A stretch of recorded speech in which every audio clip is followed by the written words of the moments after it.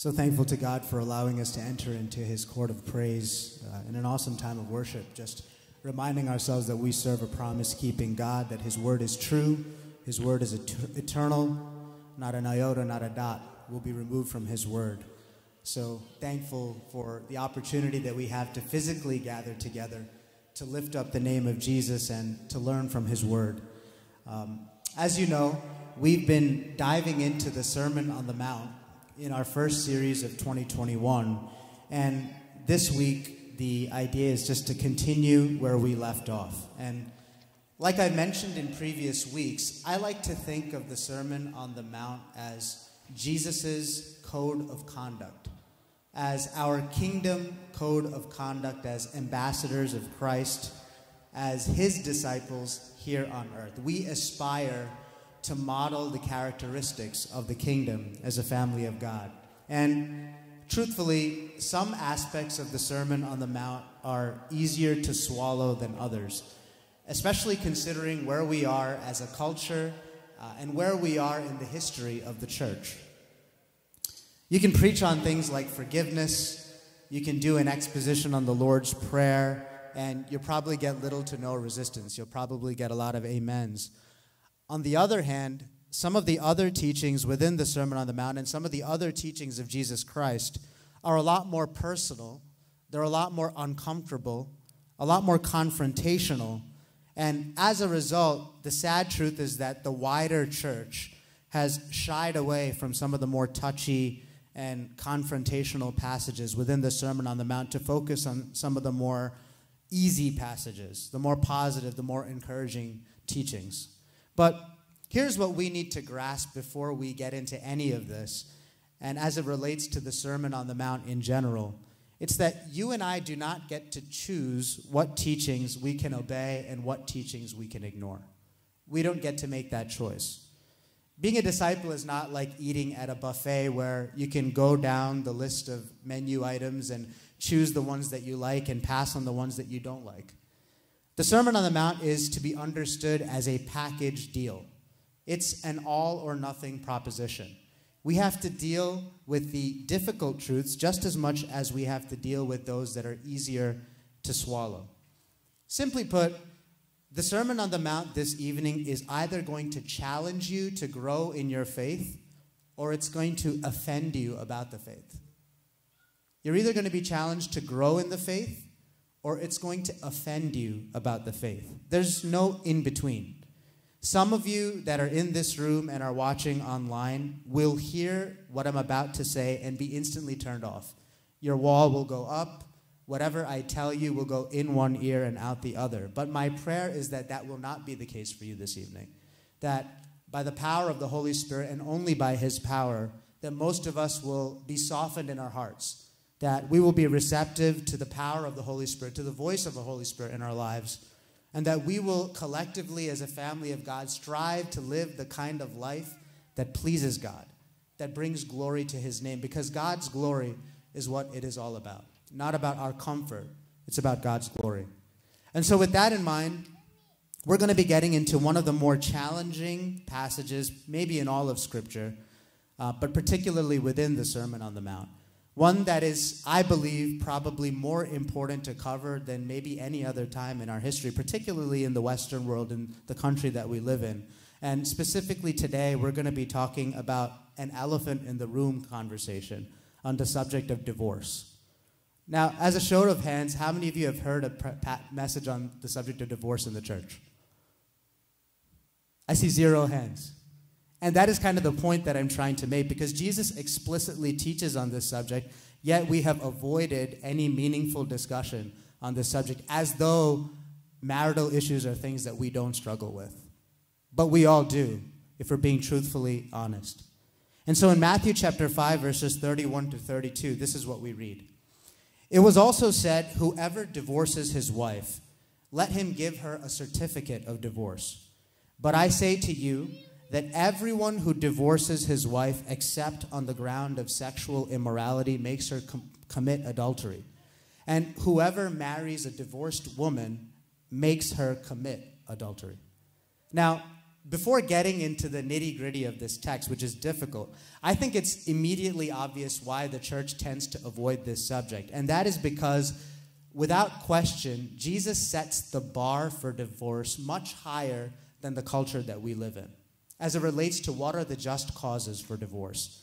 And the truth is, and I hate to say this, as a church, we have been guilty of softening our stance towards this issue of divorce, either by softening our teaching or by passively not mentioning the subject whatsoever, sort of just avoiding any conversation about the subject. But here, we see that Jesus sets the bar, at least in this very specific passage, at sexual immorality. He sets the bar for divorce at adultery, being sexually unfaithful in the context of a married relationship. In other words, adultery is the only lawful pretext for divorce. That's it. Culture, on the other hand, sets a much different bar. Today, if we look at the culture around us, essentially the bar for divorce is set at no-fault divorce based on irreconcilable differences. How many of us have heard that term tossed around? Irreconcilable differences. And I just want to make a quick comment on that term. I've been married to Lena for 6 years. 6 blessed years of marriage. Some of you in this room have been married for longer than I have. Maybe a lot longer than I have. But I think that you and I can probably all agree, at least those of us who are in marriage, that marriage is by definition, to a large degree, about navigating through an ocean of irreconcilable differences. That's the definition of marriage. The truth is that God rarely brings two people together that are completely alike in terms of their personalities and preferences. In fact, he probably never does. More often than not, you either have a spouse or you will marry a spouse that is in many ways the polar opposite of yourself. That's the reason why opposites attract is a cliche in the first place, because it is true. And this is true because God has always intended marriage to be complementary. I'm going to use my marriage as an example so I don't have to call any of you out. But I have certain attributes, certain tendencies, certain personality traits that Lena doesn't have. And Lena has certain qualities, attributes, and traits that I don't have. And while the differences that we have can certainly be a cause for friction, I don't deny that, the beauty of our differences is that we can compensate for each other's deficiencies, and ultimately we can be better together as a unit than we are apart. As a married couple, we, using a Power Rangers reference, become sort of a megazord. We're better than the individual components. We're better together. For example, I am not a gifted planner. Lena's probably nodding her head very vigorously right now. I tend to gloss over details. I tend to procrastinate anything that relates to planning, particularly as it relates to travel planning. I'm horrible at it. And on the other hand, Lena is an amazing planner. She should be a travel agent. You should hire her. She's that good. She thinks about all the details and the minutia. She thinks about the airtime. She thinks about the difference in commute time between different locations. She thinks about how close the Airbnb is to all the local restaurants. She thinks about so many different things that I wouldn't think about. I would just drop my money and pay for a random all-inclusive resort. But Lena thinks through all the details. And I'm thankful for that. Because Lena is the planner that she is, I get to go on way more stimulating and enjoyable vacations, and I'm much more well-traveled than I would have been if I didn't meet her.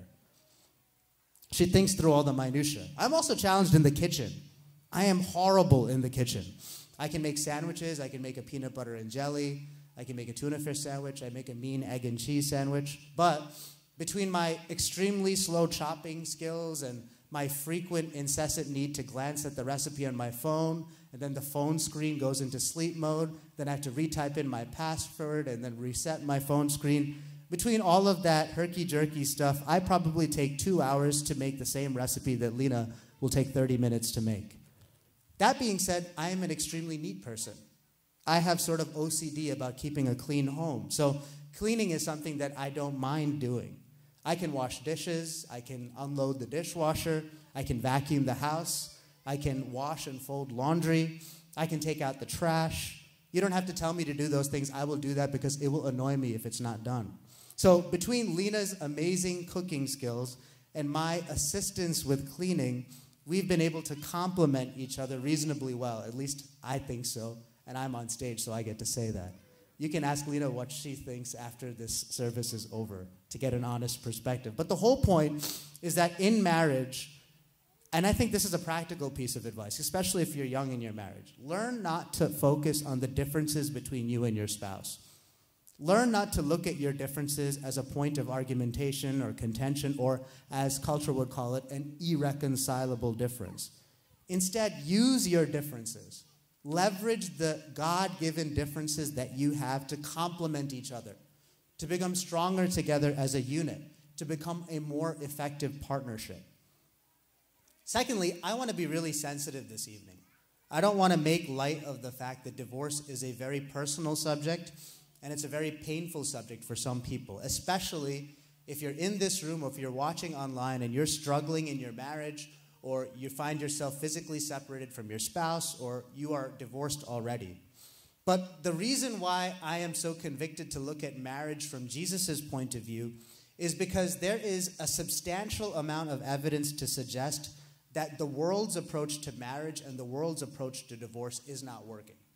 It is not working. In fact, it is a horrific disaster. Did you know that one divorce occurs globally every 36 seconds?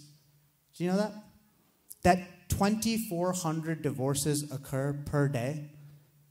And contrary to what you might think, multiple marriages are not more successful than the first one. The divorce rate for first marriages is 42%, which is already pretty bad. For second marriages, it goes up to 62%. For third marriages, it is a whopping 73% divorce rate. In other words, the more you try to resolve your marital issues by further iterations of marriage, it never gets better. It only gets worse. And the fallout from divorce goes way beyond just hurt feelings between the husband and the wife. It's way beyond bitterness and resentment between husbands and wives. Children are collateral damage. Grandparents are impacted, having to absorb more childcare responsibilities. Close friendships often become distant, become strained. It becomes awkward to hang out with the couples that you used to hang out with once you're split, because all of a sudden you feel like the third wheel when you're hanging out with other married couples. And so, getting back to this theme passage, the first part of Matthew 5, verse 31 reads this: "It was also said, whoever divorces his wife, let him give her a certificate of divorce." Here, we see that Jesus directly quotes from the Old Testament, specifically quoting from Deuteronomy chapter 24, verse 1. And this is what we read in that contextual passage. "When a man takes a wife and marries her, if then she finds no favor in his eyes because he has found some indecency in her, and he writes her a certificate of divorce." So that's the context from which Jesus is making his statement. In this passage, in Deuteronomy, we see that the criteria for divorce is indecency. In some translations, we see the word used uncleanness, depending on which version you're reading. And the reason why Jesus quotes this verse is because during the time in which Jesus pronounced the Sermon on the Mount, there were two opinions as it related to what are the reasonable and just causes for divorce, and what exactly the Old Testament meant by using the word indecent or unclean. And what Jesus is essentially doing in this teaching in the Sermon on the Mount is he's settling this age-old debate once and for all in terms of what is the appropriate reason to get divorced. Now, there was a liberal school of thought and there was a conservative school of thought as it related to what indecent means. The liberal interpretation was pretty much anything a woman did that displeased her husband. Remember that the time in which Jesus ministered was a patriarchal society, so this was always from the husband's point of view.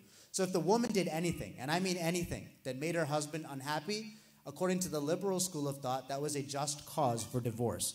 And here are just a few of the reasons, and these are documented reasons. I'm not exaggerating.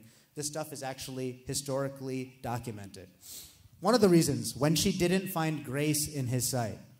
I don't even know what that means, but that was a just cause for divorce. If she went out on the street with her hair loose, so make sure you bring your scrunchies with you, otherwise you're at risk.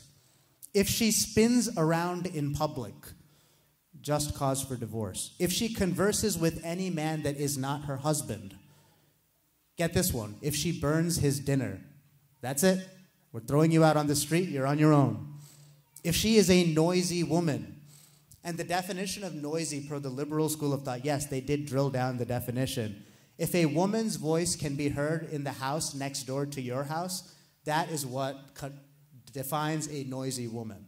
And so these were all justifiable reasons for divorce based on the liberal interpretation. And I think that that interpretation pretty much aligns with where we are today as a society, that we can pretty much dissolve the married relationship for any reason. Now, the more conservative school of thought was that unclean or indecent specifically referred to infidelity or adultery. That was it. It was very specific and limited. And so coming back to our theme verse, we clearly see that Jesus aligns himself with the conservative interpretation. Looking at verse 32, we read, "But I say to you, everyone who divorces his wife except on the ground of sexual immorality makes her commit adultery." In other words, an illegitimate divorce leads to adultery because God doesn't recognize that divorce in the first place. To put it differently, it is possible for a person to be divorced or to have a divorce that is recognized by the state of New Jersey legally. But that divorce is not recognized by God. If that person goes on to marry someone else after divorcing their first spouse, God considers that future relationship to be adultery because he sees the person as lawfully married to his original spouse. That marriage is still intact. And so simply put, what Jesus is trying to say in a nutshell, and as we've already mentioned, the only justifiable reason for divorce per the teaching of Christ is adultery. That's it. That is the bar that Jesus is setting. But that being said, note what Jesus does not say. I think what he doesn't say is just as important as what he does say. Jesus did not say that adultery requires divorce. He said that adultery is a justifiable reason for divorce, but he does not say that adultery requires divorce. In other words, and granted, this will not be for everyone, I understand this, but reconciliation between husband and wife has always been and will always be the will of God. That will always be the preferred option. Divorce is never the option, according to the heart of God. If the unfaithful spouse, whoever is guilty of adultery, is genuinely remorseful, is genuinely penitent, is genuinely repentant, and the spouse who is the victim is willing to forgive that guilty spouse and move forward, then God can heal a marriage that has been compromised by adultery. He can do that. He is doing that. He is continuing to do that to this day. And he can do that in your marriage. If you are watching this, if you're in this room and your marriage is struggling, God can heal your marriage. Yes, it's going to take a lot of prayer. It'll take a lot of Christian marital counseling, a lot of swallowing your pride and your ego, a lot of grace, a lot of forgiveness. The work of the Holy Spirit must be paramount in that situation. But nothing is impossible for God. He can bring two people that are the furthest apart as far as the east and the west, and he can bring them back together into a loving relationship. My God can do that. And this has happened and continues to happen. We get a little bit more insight into Jesus' teaching on divorce in Matthew chapter 19, verse 3 to 9. And this is what we read. "And the Pharisees came up to him and tested him by asking, 'Is it lawful to divorce one's wife for any cause?' He answered, 'Have you not read that he who created them from the beginning made them male and female, and said, therefore a man shall leave his father and his mother and hold fast to his wife, and the two shall become one flesh. So they are no longer two, but one flesh. What therefore God has joined together, let not man separate.' They said to him, 'Why then did Moses command one to give a certificate of divorce and to send her away?' He said, 'Because of your hardness of heart, Moses allowed you to divorce your wives, but from the beginning it wasn't so.'" In other words, that wasn't God's intent from the beginning. "And I say to you, whoever divorces his wife except for sexual immorality and marries another commits adultery." Here we see with even more clarity that God never, in his original design, desired divorce to be a part of the human experience. That God fundamentally hates divorce. and that it grieves the heart of God when we break a covenant that he established. Understand this.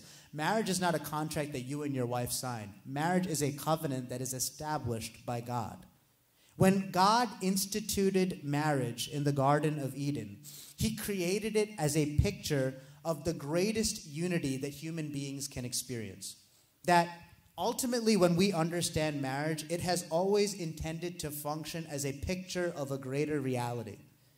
The covenantal union between Christ, who is our bridegroom, and the church, that is you and me. We are the bride of Christ. We are covenantally united with our Lord and Savior Jesus Christ once we declare him to be our Lord and Savior through his redemptive work. When a husband and wife chooses to violate, to dissolve the covenantal relationship of marriage, it mars the ultimate picture that God is trying to show in our marriage, which is the union between Christ, the bridegroom, and his church. Malachi gives us even another reason why God hates divorce. He says he is seeking godly offspring. In other words, God's design for the family was that one man and one woman commit themselves covenantally to each other for life and raise children to understand that very same concept of covenant as well. Children that are raised in a healthy two-parent home have a far greater likelihood of establishing successful marriages themselves. And so, again, the whole point that I'm trying to make is that adultery, again, is the only just, valid cause for divorce. That being said, for the sake of thoroughness, I do want to mention at least a second reason for divorce that is allotted in Scripture. And that is something we find in 1 Corinthians chapter 7, verses 10 to 16. This is what we read. And this is the words of Paul the apostle. To the married I give this charge, not I, but the Lord. The wife should not separate from her husband, but if she does, she should remain unmarried or else be reconciled to her husband. And the husband should not divorce his wife. To the rest I say, I'm saying this, not the Lord, that if any brother has a wife who is an unbeliever and she consents to live with him, he should not divorce her. If any woman has a husband who is an unbeliever and he consents to live with her, she should not divorce him. For the unbelieving husband is made holy because of his believing wife, and the unbelieving wife is made holy because of her believing husband. Otherwise your children would be unclean, but as it is, they are holy. But if the unbelieving partner separates, let it be so. In such cases, the brother or sister is not enslaved. In this passage, we see that Paul is addressing the Corinthian church, and he makes one additional allowance beyond Jesus, and he's saying this in his own words as a practical wisdom, namely that when an unbelieving spouse abandons a believing spouse, that is a lawful reason for divorce. And even in this rare circumstance, I need to emphasize that if you find yourself today married to an unbeliever, you are obliged as a child of God to fight to keep that marriage together. That is your responsibility. Your responsibility as a believer is to try to win your unbelieving spouse to the Lord. Divorce should not be on the table as far as the perspective of the believer. You are always trying to be an evangelist in your marriage. You're always trying to win your spouse over, as far as you can help it. That being said, because this passage alludes to it, I have to touch on this practical piece here, which is from 2 Corinthians chapter 6, verse 14, and this is what we read. Do not be unequally yoked with unbelievers. For what partnership has righteousness with lawlessness? Or what fellowship has light with darkness? Now, while this particular verse is not restricted to counsel on marriage, it has a lot of relationships to marriage. It has a lot of implications for marriage. In other words, this is the godly wisdom that Paul is trying to communicate. Do not flirt to convert. Do not flirt to convert. I hope that's clear.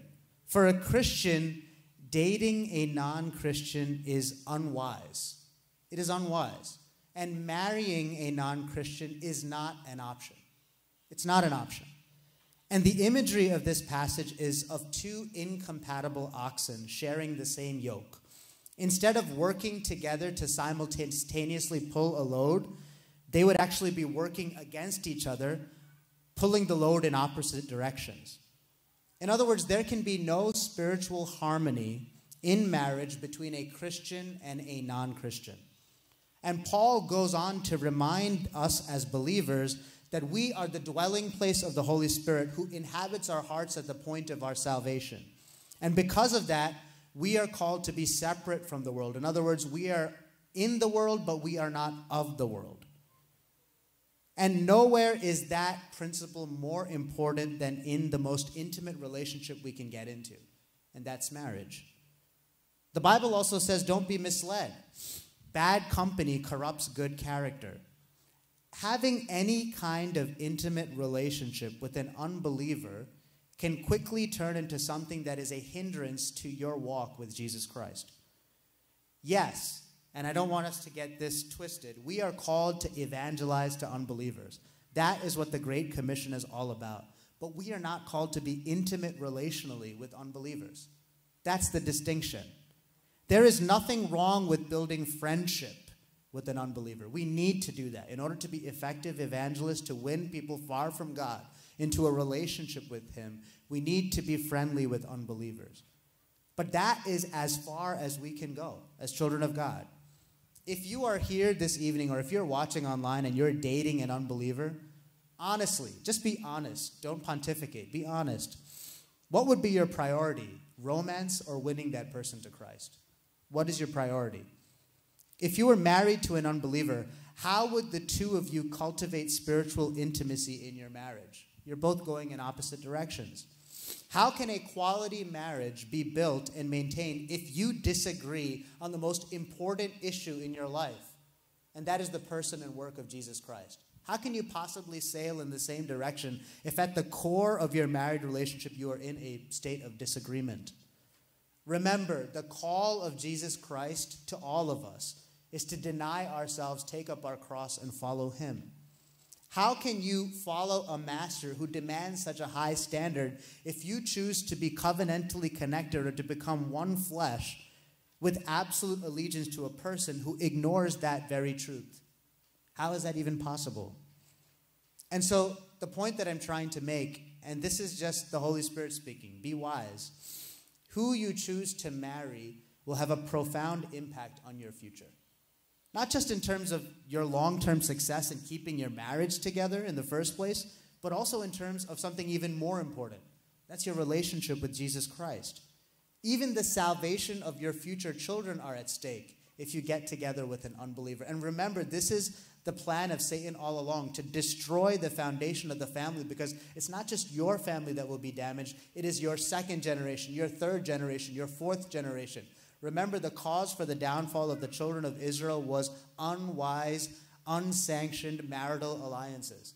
That is the reason why those who knew God in the wilderness completely forgot Him within one generation, because of being yoked with unbelievers.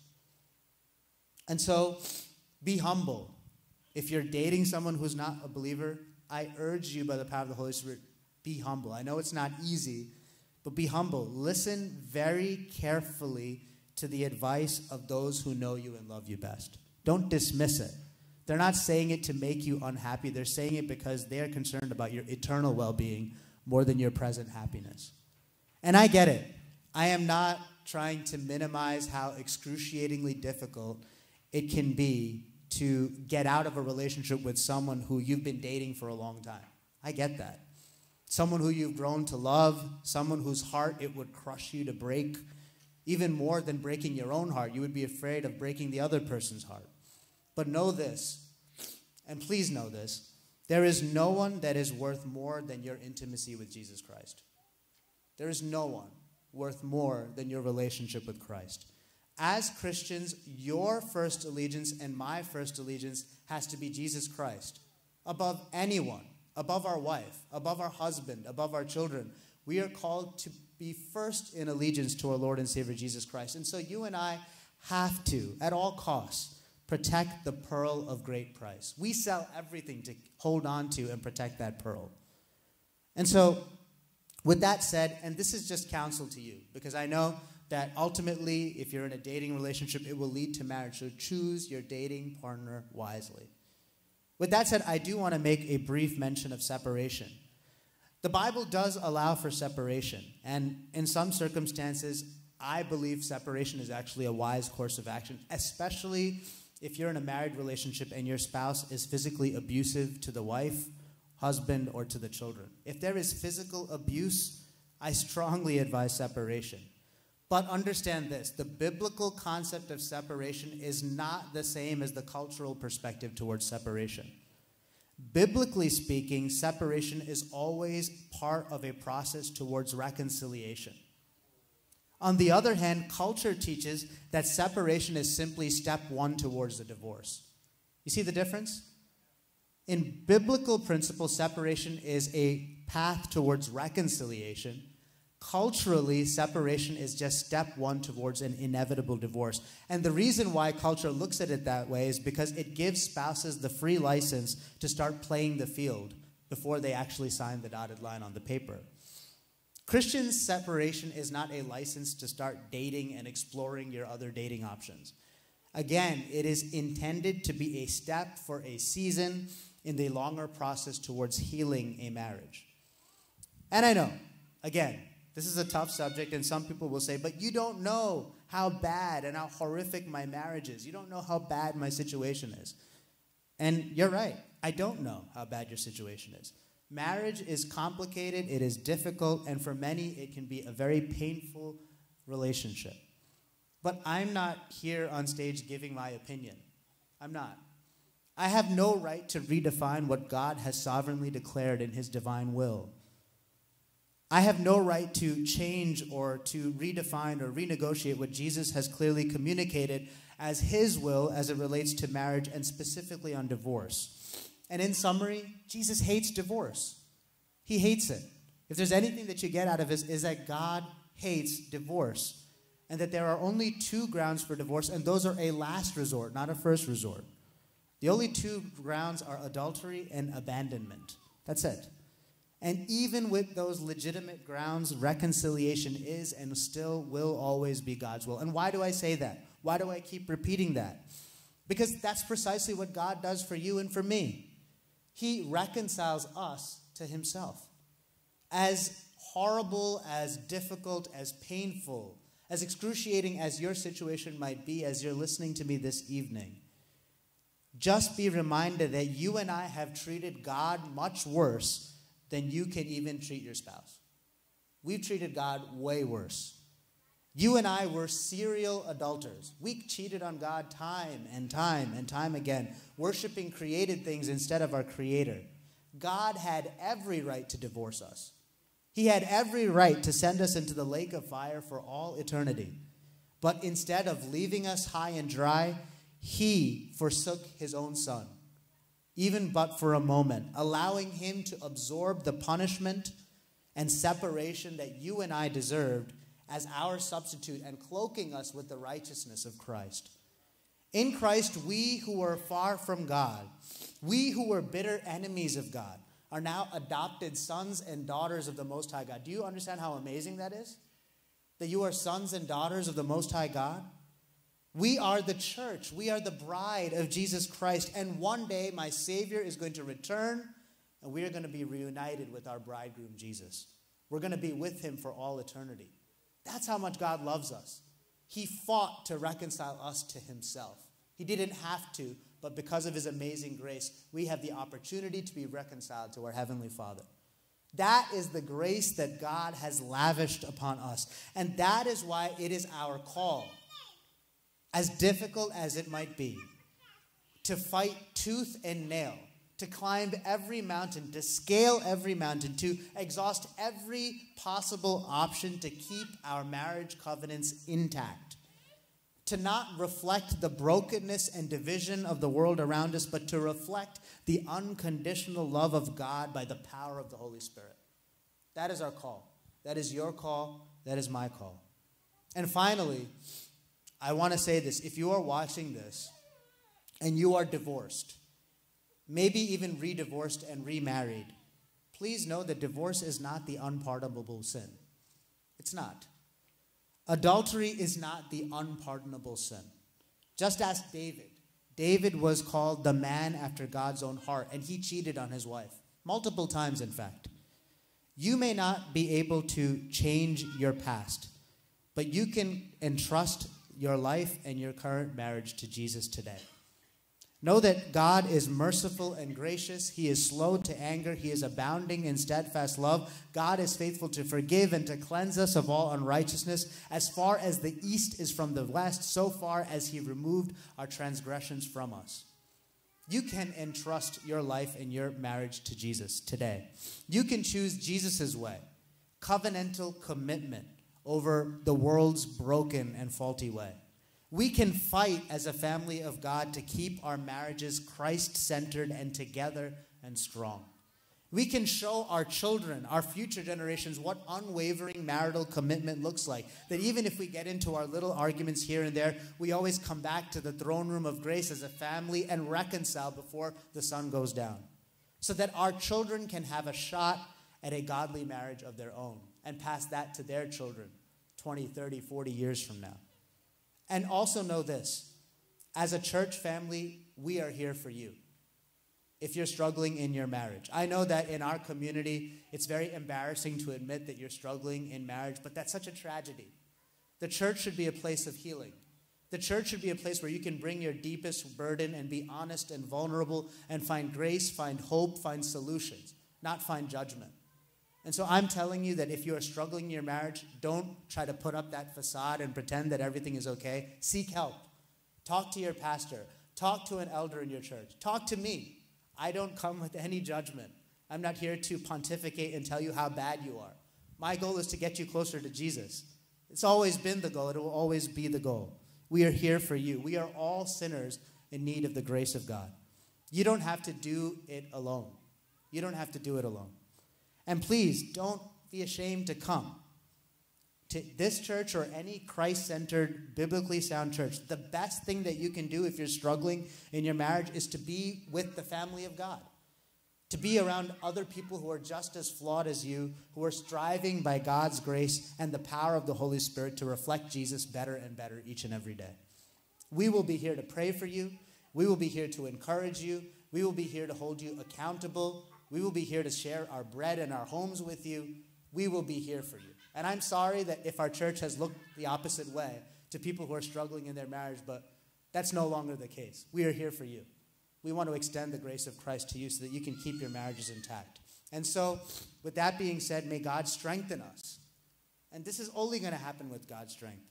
May God strengthen us as husbands, as wives, as future husbands and wives, as a church family to cultivate thriving, Christ-centered, joyful, peaceful, harmonious marriages. Pray together as a couple. Study the Bible together as a couple. Make decisions together as a couple. Attend church together as a couple. And keep dating, even after you gave your spouse the ring. Keep dating even in marriage. And always, always keep Jesus at the center. He is the thread that binds you together. If he isn't at the center, then your marriage doesn't have much hope. Keep Jesus at the center. And with that, let's just stand up in God's presence and just enter back into a time of worship and reflection. And let's just pray for one another. Dear Heavenly Father, Lord Jesus, we just thank you and we praise you for this amazing opportunity that you have given to us as a family of God to gather together, to celebrate your matchless name, to hear from your timeless word. Father God, we pray, Lord, that you would soften our hearts to receive what it is that you're communicating. Father, we're so grieved when we look at the world around us and see the condition of the family. See how broken families are. See husbands and wives with animosity towards each other, split. See children in single-parent homes. God, this is not what you intended. And Father, we're so sad to see that this concept of divorce has even infiltrated your church, your bride. Father God, we apologize for not speaking boldly on this issue. But Father God, if there is anybody who is struggling in their marriage, if there's anybody who is separated, if there's anybody who is considering divorce, I pray, Lord God, that your word would go forth with power, that Satan would not be allowed a foothold in our homes. Father, that we would build our married relationships on the firm foundation of Jesus Christ. Father, this evening we remember that you are a promise-keeping God, that you have covenantally promised to be with us always, that you will never leave us or forsake those who have accepted you as the Lord and Savior of our life, and that you will scale every mountain, that you will leave the 99 to chase after the one. That is your commitment to us. And so, God, by the power of your Holy Spirit, we pray that we would be able to emulate you as far as the love that we show to our spouse. Father, we just pray for unity. Father, we pray for reconciliation in marriage. We pray for peace. We pray for joy. We pray for harmony. This has been a difficult season for many. People are trapped in the house. Emotions are high. Stress is high. It can be an easy situation to get mad at a spouse or to hold on to bitterness and resentment. But Father God, we pray that you would bring healing into our home, that you would bring joy, that you would bring peace, that we as the city on a hill, as your light, as your salt, would be an example to a broken world around us of what a God-fearing, kingdom-centered, Christ-centered family looks like. Help us, Lord Jesus. We give you all glory and honor. In Jesus' name we pray.